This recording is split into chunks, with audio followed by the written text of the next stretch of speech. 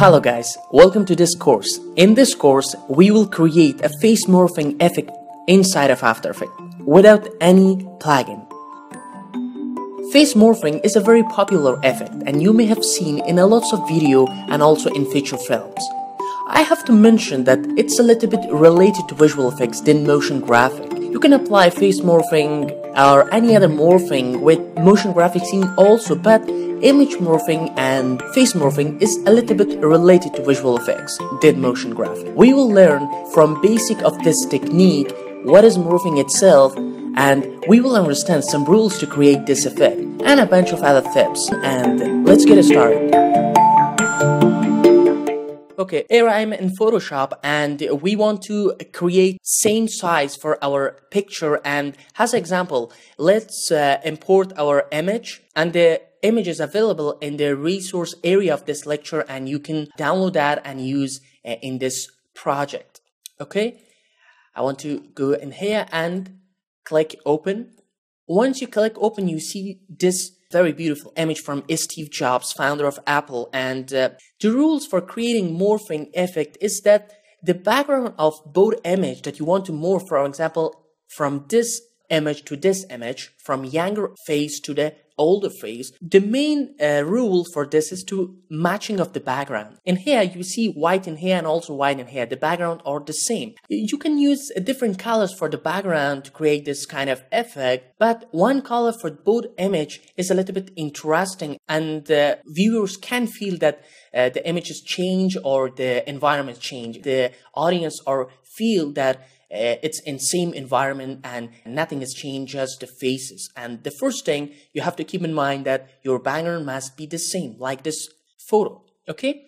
And you have to make the size of both photos the same. For example, in here, I'm just unlock this layer and let's copy one image, the first image in here, and also Control C, Control N, for creating new, and also click OK, paste it in here, Control V, and I want to clear the text in here. I can do from different techniques, but I want to use a very good technique. For example, select here and go to Edit, Fill, and also change this to Content Aware, and now you see it's completely gone. Okay, make it a little bit, not so much, like this, and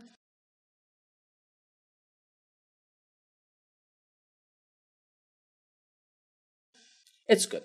Now save this picture to any format. For example, in here I'm using JPEG and name it Face 1.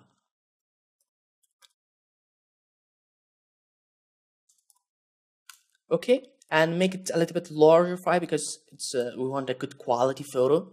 And now let's click in here and drag it to here and copy this, paste it in here over that, and hide this and make it a little bit larger. Use the same technique for hiding the text and clear that. Maybe a little bit higher and click on Fill, Content Aware, and OK. Maybe a little bit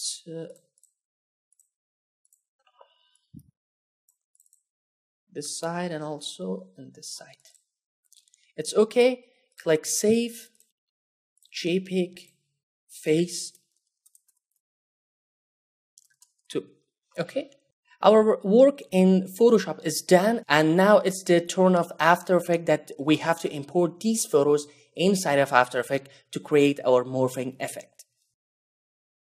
I'm in After Effects and let's import our photos. At the first, let's create a new composition. I want a HDTV Full HD resolution for my composition, and you can either choose different resolution for yourself, and frame rate of 29.97, sorry, and also the duration of I think the duration of 5 is okay. Click OK. Our composition is created, and now let's import our photos. Okay, in here, I will choose face 1 and face 2, click import, and drag it in here, also in here. And the first thing that I want to do is parent these photos with the null object.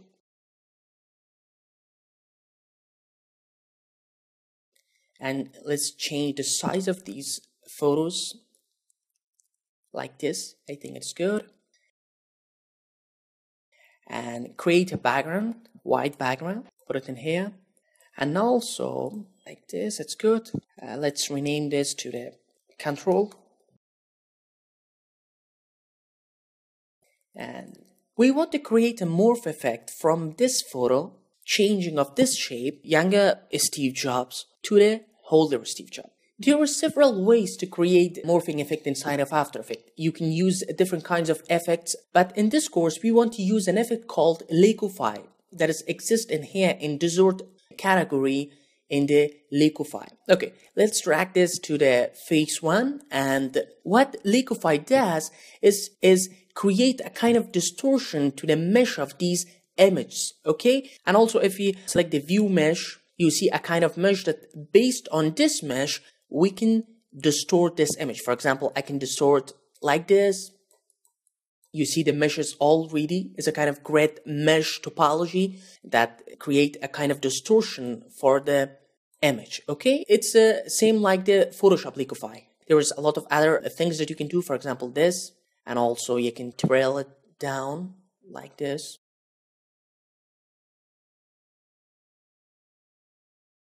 And also several other stuffs. And here you can choose the brush size and also the brush pressure, the effect of the brush, how much effect you want in single brush like this.